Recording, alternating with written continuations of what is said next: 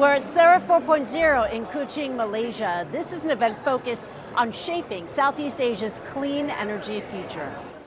This year, the Sustainability and Renewable Energy Forum, or SAREF, brought together over 1,000 participants, from government officials to industry leaders, all working to power the region's green energy transition.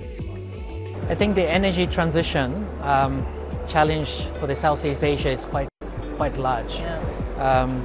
The power demand is increasing. By 2050, the power demand will triple. So we have to take all the measures necessary to promote clean energy.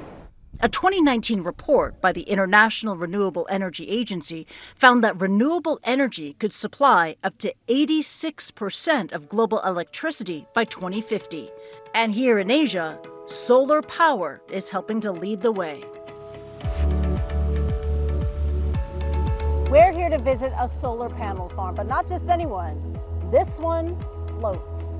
This is the Batang Ai floating solar farm, Malaysia's largest of its kind. The 50-megawatt facility spans over 190 hectares on the Batang Ai hydropower dam. 60 to 70% of our generation mix is hydro today, but we're also looking at implementing that and complementing that with solar. Solar and hydro is a very good combination. So when the sun is shining, we can keep the water behind the dam and dispatch power from the solar farm. When the sun sets, then we can use the water from the reservoir to generate powers. There are 100,000 solar panels here, and Sarawak Energy says that's enough to power 20,000 households. Almost every component is made in China, from the floaters and inverters to the solar panels themselves. And that's no surprise.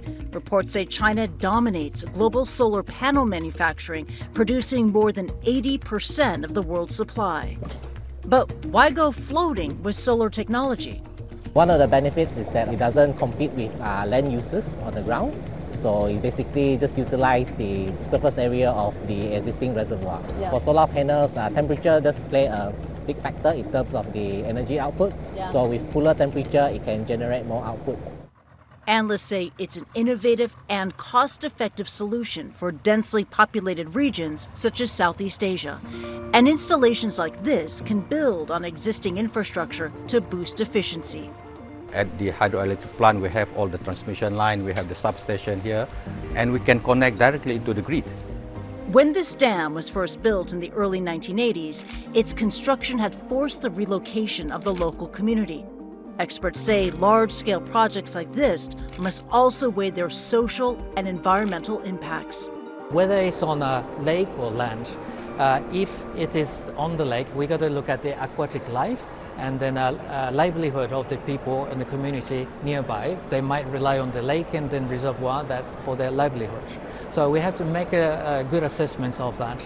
If there's an impact, we got to offset this biodiversity impact. Sarawak Energy says it's focused on making the technology work without disrupting the communities around it. In terms of environmental impacts, it's basically very minimal. Yeah. It doesn't affect any the people. And in terms of the material use, it's also environmental friendly. According to a report by Precedence Research, the Asia-Pacific region leads the global floating solar industry with a 49% market share in 2024. And it's predicted to be worth over $37 billion by 2034. This is a technology that makes sense, but it's also a pretty new technology. Yeah. Hydropower has been there forever. Solar has been growing quite a lot over the last decades, but floating solar is relatively new. It's one of those technologies that is on its way up. You can see that there's a lot of interest in it. You can see that people are realizing that it makes good sense. Floating solar farms are being installed worldwide in Germany, Thailand, and the largest one in China. One of the good things about floating solar is that it's scalable.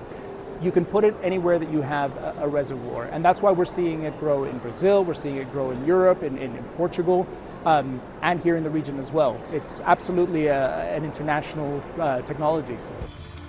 The potential for this technology is huge.